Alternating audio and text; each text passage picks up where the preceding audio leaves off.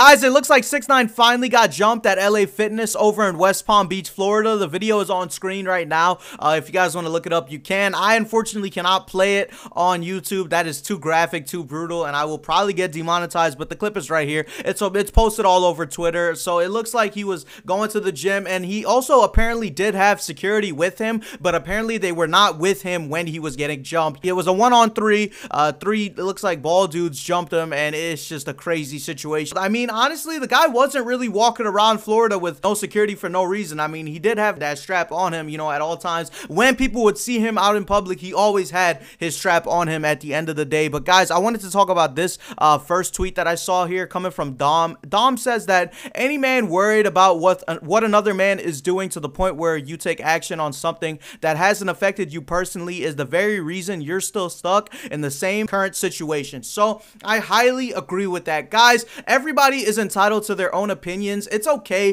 to not like 6ix9ine. It's okay to not mess with 6ix9ine or mess with Gunna, for example, in his situation. But at the end of the day, you should not interfere with the situation that has nothing to do with you. And I feel like that's what these guys did. I definitely feel like they deserve a lot of jail time for these acts because it's just vile, man. Like, if you guys watch the video, it's just crazy seeing 6ix9ine in that position, and they would not let up. Like, that's part of a jumping, you know what I mean? People are just gonna bail on you no matter what. But I high-key agree with Dom at the end of the day. If it's not your battle, if it's not your fight, I honestly agree with staying out of it is probably the best course of action for you to do, because you never know what you could get yourself into. I'm not here to defend 6ix9ine or any of the things that he's done, but he has done a lot for, you know, his community. He's done a lot overseas. He's done a lot for people just in general, and a lot of people still mess with him to this day, you know what I'm saying? But I won't defend 6ix9ine as a good guy, you know, and I don't want to say if he did or didn't deserve this beating, because honestly, I personally feel like nobody should have to go out into public scared every single day of their life. The man's can't even go outside the house and get a coffee, you know what I'm saying? He can't even go work out at a place where he's supposed to feel safe and comfortable, you know, in his own body, and he's not even able to do that. He's not even able to, you know, complete like a solid workout without, you know, probably being messed with. And if he doesn't have security or his strap on him, he's screwed. 6ix9ine has a lot of people out to get him at the end of the day, and it was probably bound to happen eventually. And I guess I could say I'm glad that it happened this way, but obviously nobody deserves this, you know what I mean? But I guess he was humbled. I, just like many others back in my high school, loved 6ix9ine when he first came out, you know, back in 2017, 2018, you know, when he was popping off and going crazy with Gummo, Billy, all those different songs. He was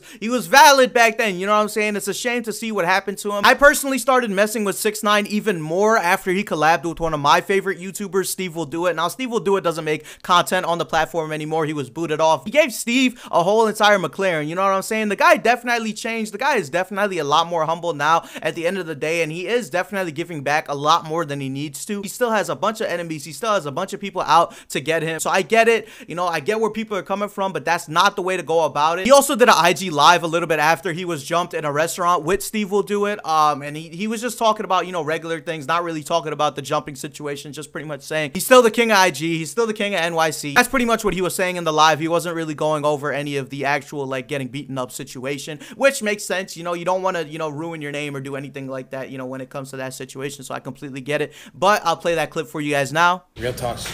Yeah. You're doing good. You're on point. Yeah, I'm doing good, yeah, right? Doing good. I'm just trying to better myself. So I won't be pretty dark.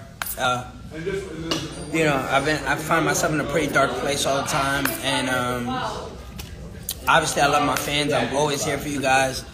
Still the king of IG, still the king of the internet.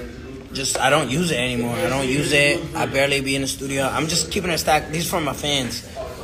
I'm here for you guys, and I have a group chat with most of my fans where we talk, and I'll let you guys know, and we break the internet like we always do. Obviously, here working with a good friend, Steve. You know, we have our up and downs all the time as human beings. Yeah, that was the IG live, guys. He didn't really say a whole lot in there, but I decided to add that clip just so you guys could see his sort of response. And he was obviously covering up, you know, the injuries, you know, with the sunglasses and stuff. But he is definitely in a different headspace. For my final point, guys, I just got to say, if you're putting yourself on the internet, you got to be willing to take the flack. You got to be willing to take all the hate that comes with it. Because in today's day and age, in 2023, everybody can get canceled. Everybody and their moms can get canceled. This cancel culture culture is crazy, and you know, people can just not mess with you for very simple things. People are very quick to switch up on the internet at the end of the day. I've dealt with that myself. And yeah, that's pretty much it. Just a crazy situation. I wanted to talk about it with you guys and share it with you guys. And if you guys like these type of videos, a sub to the channel would mean a whole lot. Thank you all for watching. I'm out. Peace.